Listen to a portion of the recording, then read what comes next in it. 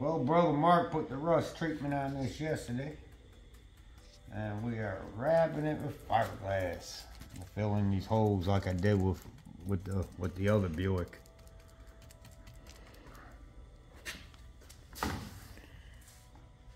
Easy to do, really easy to do.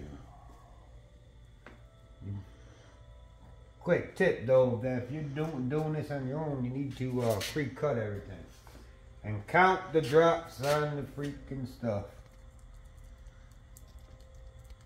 because different temperature calls for different drops of this stuff, as it shows right there.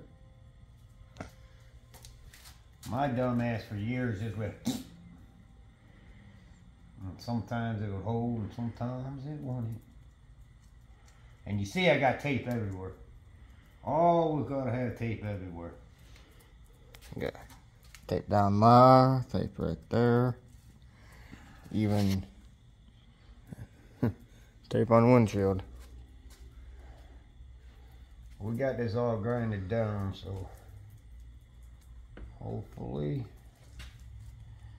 it's gonna work out good like the other Buick. But you gotta make sure you push this into the holes, into the little dips there, wherever the little dips are. Gotta be pushed in. Because if not, you create an air pocket and you just wasted your time for nothing. Basically what you do, you let it dry a little bit because it's gonna create air pockets like this one on top did. Then you come by, when it's tacky, just tap it in, just poke it, man. Poke it, man. I mean, poke it.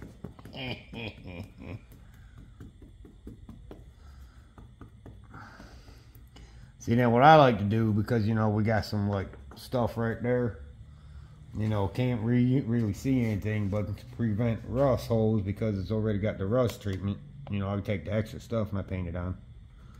Just extra protection, man. You know, fills in those dips, so when you sand, you got a coat in there.